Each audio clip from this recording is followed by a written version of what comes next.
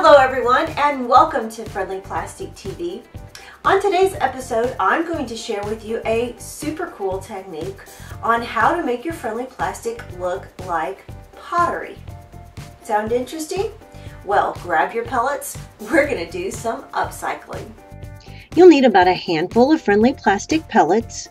Place them on a nonstick work surface and heat them until they turn clear. Flatten and stretch the friendly plastic with your fingers and wrap it around the top of the bottle.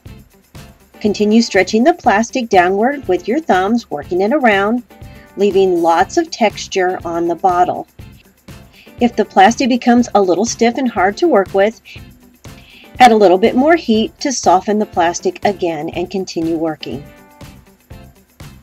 If you'd like, you can add a decorative top to the bottle by adding another layer of plastic around the top of the bottle and flaring it out between your fingers. Spray the bottle with your favorite color of spray paint. I'm using a Krylon color called Blue Ocean Breeze.